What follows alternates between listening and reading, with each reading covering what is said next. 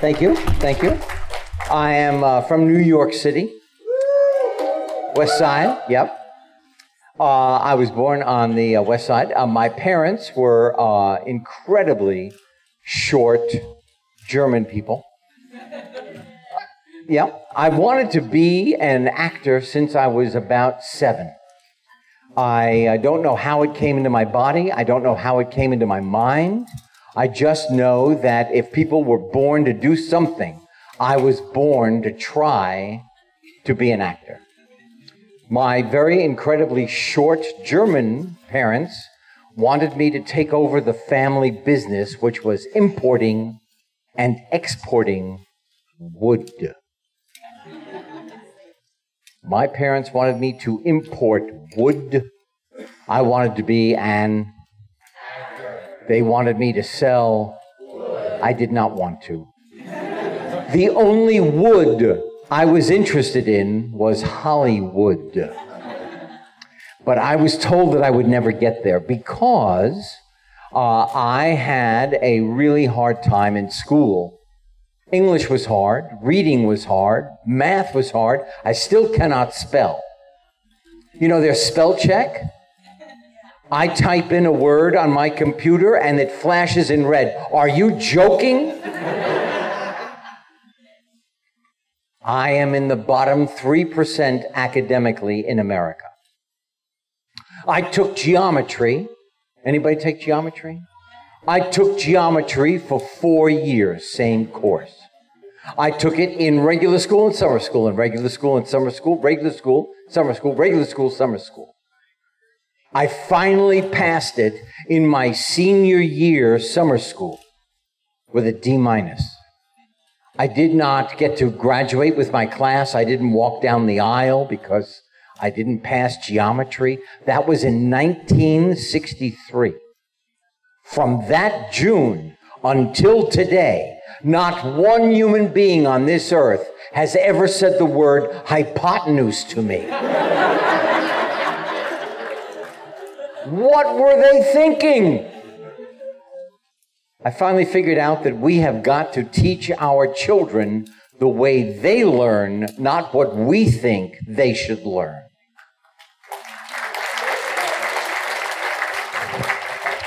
So my first lesson that I learned in my life is this, and I'm going to just say this, is that no matter how old you are in this room, you have greatness inside you.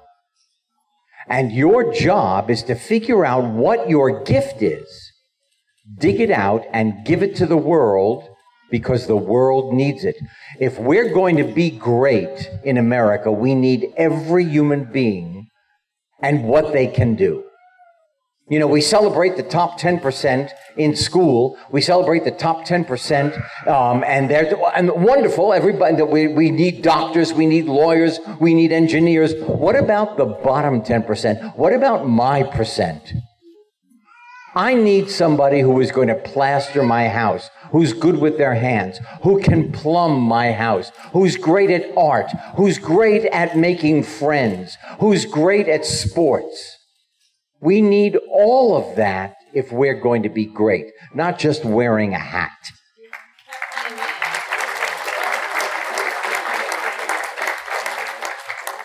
So that I'm just telling you, everybody's got greatness in them. Your job is to figure out what it is, give it to the world. So I told you I wanted to be an actor. I didn't almost get into college. I tried out for 28 colleges. Most people try out for 3. I got into 1. Well, I got into Park University in Missouri, but I actually never met anybody who has gone to Park University in Missouri. I think it's a doorway on a prairie. I also got into Emerson College in Boston, and I had a wonderful time. I nearly flunked out my first 2 years, but I did graduate. I went to the Yale School of Drama. Now, I forgot to tell you, my parents had an affectionate phrase for me growing up. They called me dummer Hund. For those of you who don't speak German, that means dumb dog. Very supportive people. So I called my parents. I said, hey, Domo Hund got into Yale. I got into the drama school. And my mother, I remember this like it was yesterday. She said, oh, this is great. Here, tell your father. Unbelievable. You know, when I was growing up, I saw my life as this cylinder of stainless steel. There were no footholds. There were no handholds. I was trying to pull myself up to the sun, and I kept sliding down. I just couldn't figure anything out. I got into Yale. I spent 3 years there. 25 actors started. 11 finished. 3 were asked into the professional company. I was one of those 3. I'm now starting to live my dream. I made $173 a week doing repertory theater. Oh my goodness, this was great. I left Yale after a year and a half. I went to New York City. I tried out for commercials. H&R Block Taxes, Sanka Coffee, American Airlines. There was a toothpaste that made your teeth white. And it was unbelievable.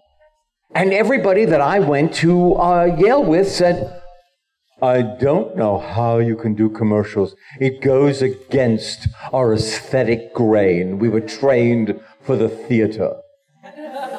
Their next question to me was, how do you get them? Because I was making a living. I was having a great time. I was working in front of a camera.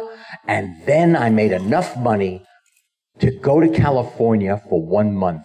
I had $1,000. I went to California. I went to, it was like September 18th, 2:45, American Airlines. We touched down at about 2:45 in the afternoon, terra firma, Los Angeles, but who remembers?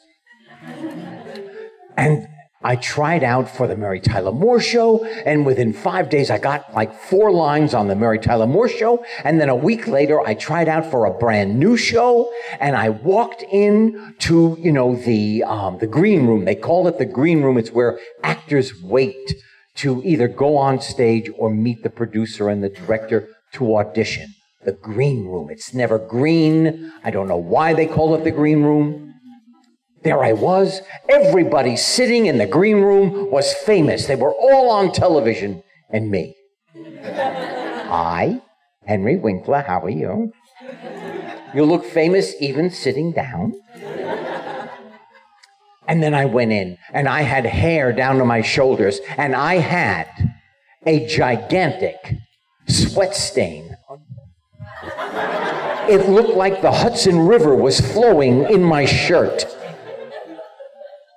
I only had 6 lines. I used the 6 lines to make the guy who was reading with me, who was reading the other part, I made him sit down.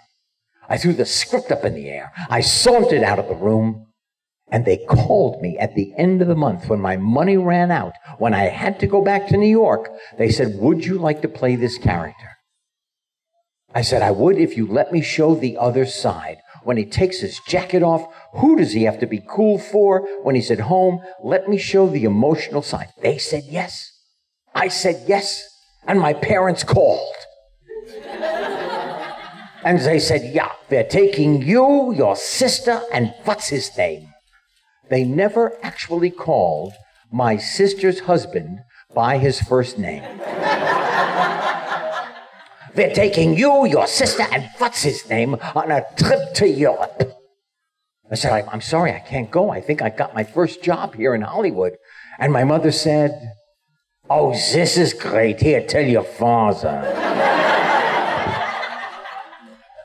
So there I am on the set, and I promised myself, because I played this character, it was kind of cool, and that I would never comb my hair. Because every actor that has ever played a part like this has always stood in the front of the mirror and combed his hair. I said, I'm not doing that. I'm going to do it differently. And it says in the script, Fonz goes to the mirror and combs his hair. I said to the director, I said, I am so sorry, but I made a deal with myself, and I am not going to comb my hair. And he said, It says, comb your hair, go to the mirror. Well, I had to be like a professional, but I had to be true to myself. I walked to the mirror. I pulled out my comb. And then I realized I didn't have to comb my hair because it was perfect.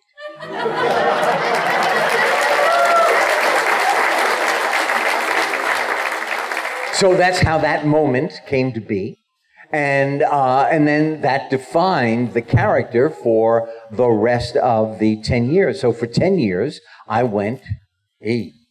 And then I added a word, whoa. Which came from my favorite sport at the time, which was horseback riding. Now it's fly fishing for trout. I don't know how whoosh would do. I don't know what I would do with that sound. In 1980, I took my leather jacket and delivered it to the Smithsonian Institution, the Museum of America in Washington, D.C. And sitting directly behind my wife and I were the short Germans. Now, all of a sudden, they were the co-producers of Henry Winkler. My mother would walk into a store, she would say, oh, I like this dress. Oh, this is very nice, yeah. I'm Fonz's mother. I've met people all over the world who said, hey, I've got your parents' autograph. I did not need them to be proud of me when I figured out how to be successful. I needed them to be proud of me when I couldn't figure things out. And I promised that I would be a different parent. And Stacy and Stacy came to the marriage with a wonderful son. He was 4 at the time, Jed. Then came Zoe. Zoe, fabulous. Zoe, I thought it was really important for the children to do chores. My kids were great negotiators. I did their chores. Zoe had a bunny. She had to feed the bunny, clean the cage. And my wife and I share a bathroom in the morning, and she was shaving different parts. And Zoe came in. I said, Zoe, did you feed your bunny? She looked at my wife, and she said, why did you marry him? I can't listen to his voice anymore. I said, Zoe, it hurts my feelings. She said, well, then don't listen to me. I'm just a kid. I don't know what I'm saying. Our youngest, Max, is a director, a writer, producer. He just had a movie out called Flower, and pretty great film if you ever get to see it. When he was younger, he came running into the bathroom in the morning, and he said, Dad, I know that they make corn oil out of corn. How do they make baby oil? I said, I'm going to get back to you on that. He's still waiting. We have 2 dogs. We have Linus, and who was a little rescue. He was just, he was a little guy. He was 4-month-old Labrador that my wife found in a parking structure. She brought him home, little guy. And he grew into a Great Dane. We had Charlotte, who was a Labradoodle, and unfortunately we lost Charlotte in October. She was an independent sleeper. If you touched her, I had to remind that dog it was my bed. Linus, on the other hand, is not an independent sleeper. He sleeps on top of you. 120 pounds. You do not get up and pee in the middle of the night unless he says, okay. Linus, please, I gotta go. Linus. I want to tell you something. Here's another fact about Linus. He has the worst breath in America. He seared my eyebrows off my face one night. And then I had a wonderful career, but there were lulls in my career. Sometimes it was difficult. You know, people would say, oh, we love him. He's such a good actor, but You know, he was the Fonz, and so I was typecast. So I started producing, we did MacGyver, and now he's back. We did Sightings, the study of all things paranormal, and hopefully that's coming back. And now I just have to say, Barry, which is on HBO, anybody? Yeah? With Bill Hader. You know, you probably can't watch it. It's a little, no. But everybody around you can. Rachel behind you can. Oh, yeah. I'm very proud of the show. We were picked up, and we're going to read next Thursday. We're going to read the new scripts for the new season.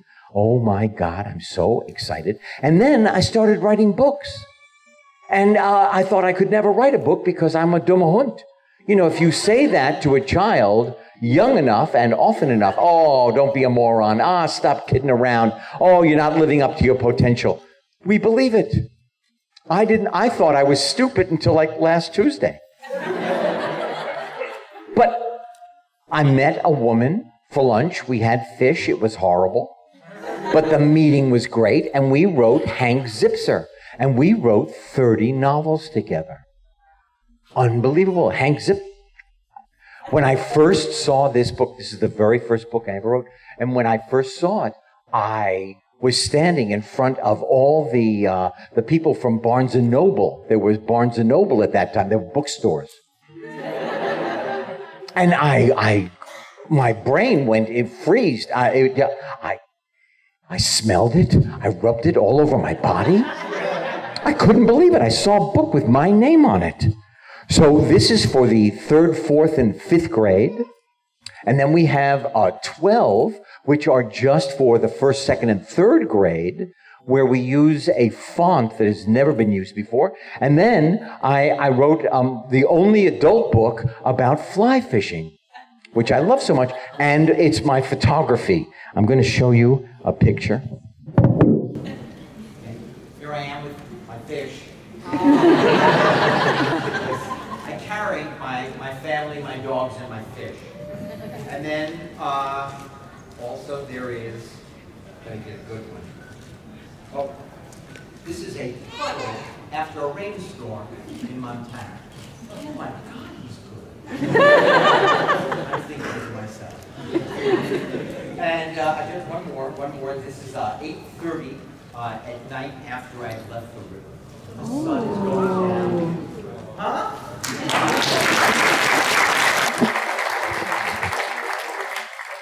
So, I'm just going to tell you, I'm going to leave you once again with, if you are thinking that you can do something and then you double think yourself and you go, oh, it's too late. Oh, I'm maybe too old. Oh, I can't really do that. I'm not sure I'll be good at it. You don't know what you can accomplish until you try. My mantra used to be, if you will it, it is not a dream. If you know what you want without ambivalence, it's not a dream. And now I've reduced it to, I will try. Because you have no idea what you're able to accomplish until you try it. And I just want to thank you so much for being here with me and listening, because my parents never did. Now, here's the thing. There are some microphones, or we don't need them. Does anybody have a question? Anybody? Yes. What is your name? My name's Dolores. Dolores, we met before. Yes, we have. Last night? Yep. Okay, Dolores. I have a comment. A comment? Graduated from Fort College, Missouri. Oh my God. Dolores' father is the only graduate from Park University in Missouri.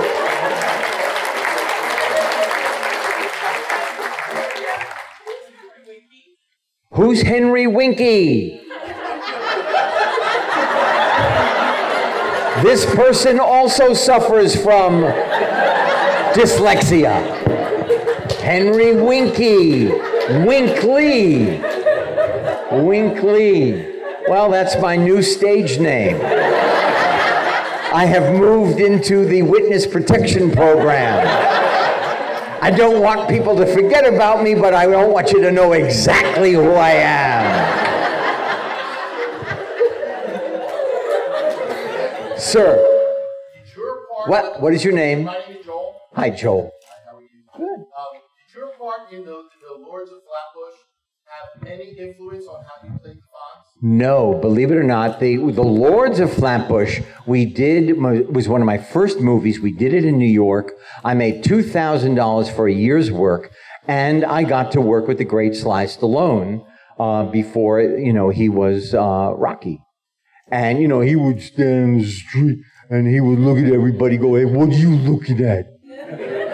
I'm going to eat you for breakfast." I said, "You probably don't want to do that, Sly. They're probably chewy." But that came out after Happy Days, believe it or not. We shot it before. When I finished on the last day of shooting, 2 days later, I left for California. So they did not influence each other, just both wore a black leather jacket, Thank you. Yes. What is your name? Craig. Hey, Craig. First of all, I want to welcome you back to Philadelphia. Thank you. I came to see you every time you would have Happy Days come to that stadium and play baseball. That's with the Phillies. Yes, thank you. But I came just to see you. Thank you. I think you show great taste. Honestly, you don't know what it means to me to meet you because being a black kid who wants to be like you and going to all like school with a leather jacket and trying to get this hair to look like Well, here's the thing. You know what? You are like me because you know what being cool is? I finally defined what being cool is. And being cool has nothing to do with an exterior. It is being authentic. It's being exactly who you are, and that will make you cool. That is the answer. So you are, and I am, except my hair is a little different. We are the same. I actually do have a question on that. Thank you for your comment. That's okay. My question to you is it true that before they settled on Olivia Newton-John and John Travolta in Grease, it was originally supposed to be Maria Osmond, and you know what I don't know about Maria Osmond? I don't know about Maria Osmond, but they did ask me to be in Grease, and I thought, I don't want to be typecast. So I could have had a V8. No, but it all worked out because I said no to Grease and then went home and had a Coke. And John Travolta said yes to Grease and went home and bought a plane. Pretty much the same. Yeah. Yes. Hi. What is your name? Denise. Hi, Denise. 7 hours. You drove for 7 hours to see me. Did you take a nap? Where did you come from? From northern Maine? You could have called. We could have FaceTimed. Wow, 7 hours. I'm very flattered. Really.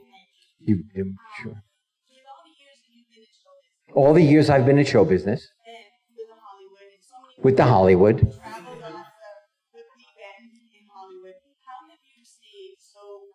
Yeah.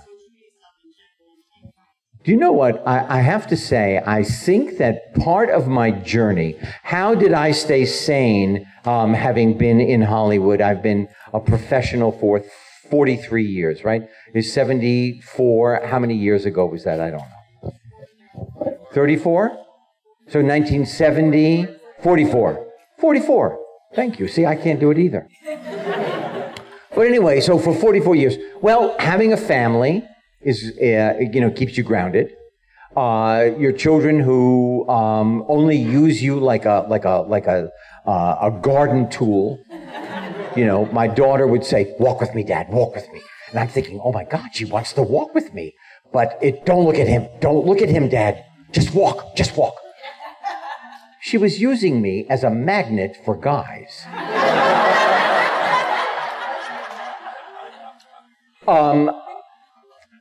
I think that my dyslexia, or, you know, there is a component, an emotional component that might be off whack a little bit.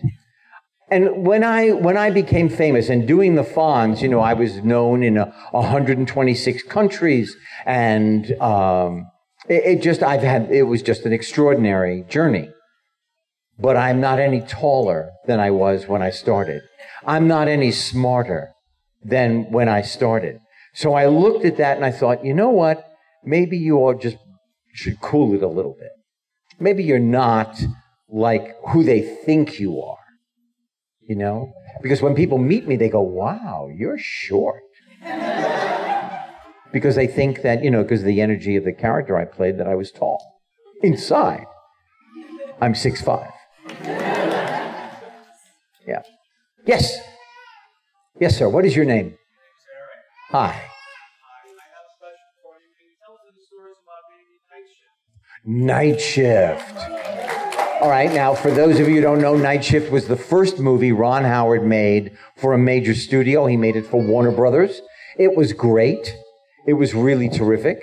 We auditioned every actor in Hollywood. Kurt,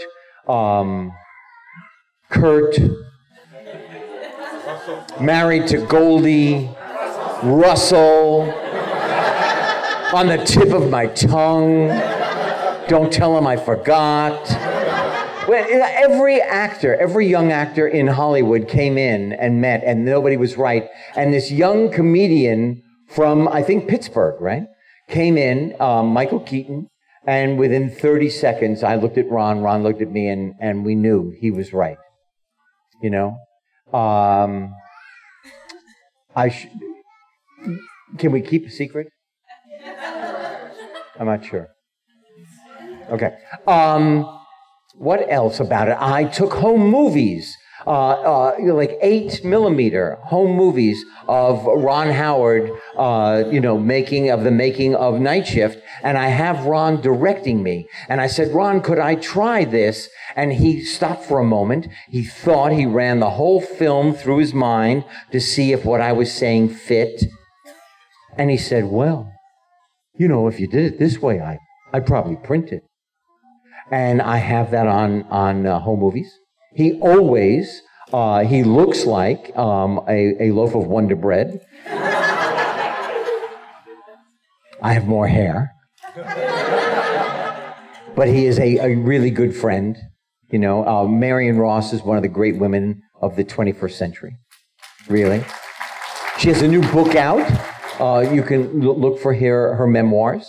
She's just a fabulous person. Anybody over here? Anybody? Yes. You finished watching Barry? No, I just think you're the greatest. What is your name? Mario. When I read the first script for Barry, which was written by Bill Hader and his partner Alec Berg. Alec Berg wrote Seinfeld and Curb Your Enthusiasm and Silicon Valley. When I read the script, I really understood I was reading cashmere and not a cotton blend. It was how they took a comedy about an assassin who wants to be an actor and put those two ideas in the same show in 38 minutes, I will never know. And we start shooting again in September. I am so excited, I don't know what to do. Yeah. Don't go away. Yes. What is your name? Jessica. Hi, Jess. Say it again.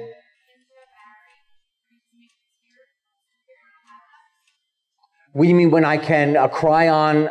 In Barry, I date the detective who is working on the case of Barry having killed one of the students in my class. And I tell the students not to worry because this is not the first time it's happened and it won't be the last.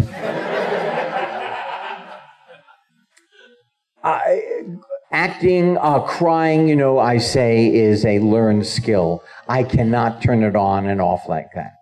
The way Gene Cousineau can. Oh, Gene Cousineau, that's my name as the teacher. And the name Cousineau, I believe, was the obstetrician who helped Bill and his wife have their daughters.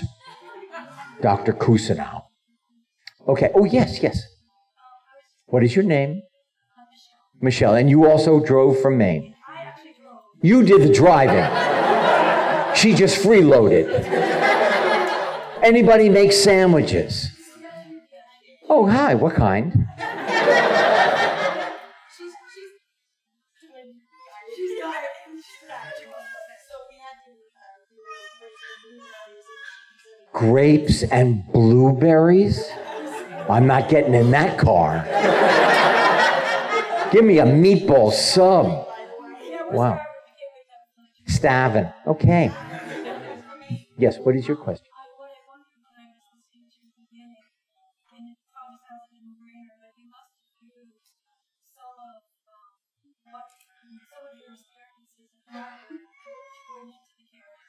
At Yale? I know. You've been driving for 7 and eating blueberries, you know. No. So yes, the acting teacher that I play on Barry, I've had that person. I have heard of that person. I have researched that person. And then I put them all together. And then also I thought, well, you know what? What would it be like for me to teach? And so I conglomerated all of that. Yes, you use as an actor every single thing that is part of your life you will use in a character at one time. Yeah. Sir, what is your name? My name is Kyle. Hi, Kyle. So I'm wondering, a lot of people growing up wanted to be the Fonz. Yes. When you were growing up, who was your idol? Who did you want to be? I wanted to be Spencer Tracy. And I wanted to live any place else except my apartment. Growing up, I was not the Fonz. I would call a girl in high school in August in New York City, where it was so humid and hot, and I would have to wear an overcoat because I was so nervous, you know? And then playing the Fonz, I got to be everybody that I wanted to be, but wasn't. You know? Yes. Yes. What is your name? Maggie? Hi, Mag. I was wondering, as kind of an aspiring writer, at what point did you realize that you wanted to write children's books or that you wanted to tell a story now? I did not know that I wanted to write anything. I did not know that I could write anything. And what happens is this. You write what you know. Even if you think you're going to embarrass your mother, your father, your sister, you just write everything. You write what you know and you write it from your heart. And you will be surprised how magnetic that becomes. If you want to write and you start writing and you write what you think people want to hear, it will fizzle and it will melt at your feet. You know? That's what I've learned. Listen, okay, one more question all the way in the back. What is your name? Hi. What was it like filming Better Late Than Never? I traveled all over the world with William Shatner, George Foreman, heavyweight champion of the world, and Terry Bradshaw, 4-time winner of the Super Bowl. Had the most wins until Tom Brady. First of all, I couldn't believe it was my job. Second of all, I got to do things and go to places I've never been. So Bill Shatner has read every book on the planet. And he wants you to know what's on every page. Terry Bradshaw's personality is as big as Oklahoma. And George Foreman is brilliant at napping. George Foreman, at any moment, this big, gigantic human being, this person will sit down and he's out. But in Chiang Mai, in Thailand, I met an elephant named Natalie. Natalie, 15,000 pounds. She looked me in the eye. I looked her in the eye. I said, my name is Henry. I am so happy to meet you. She, of course, only understands Thai. But I'm telling you, there was something rolling off her like empathy or I don't know what. I started to weep. I'm not kidding. All I did was say, I'm so happy to meet you, and I started to cry. The most beautiful experience outside of my own family I think I have ever had in my lifetime. So it's an amazement. I think we're going for a third year. I don't know where, and I don't know when. Thank you. Have the most wonderful weekend, and I'm so happy that you came to spend this time with me. Thank you so much. Everyone give it up for Mr. Henry Winkler. Hi everyone, thanks for watching this video. I hope you enjoyed it. If you did, please give us a like. You can share it with some friends, and please feel free to leave a comment below. And don't forget to subscribe, and there's a little bell thing. If you click that, you get notifications when we have more videos coming out. See you next time.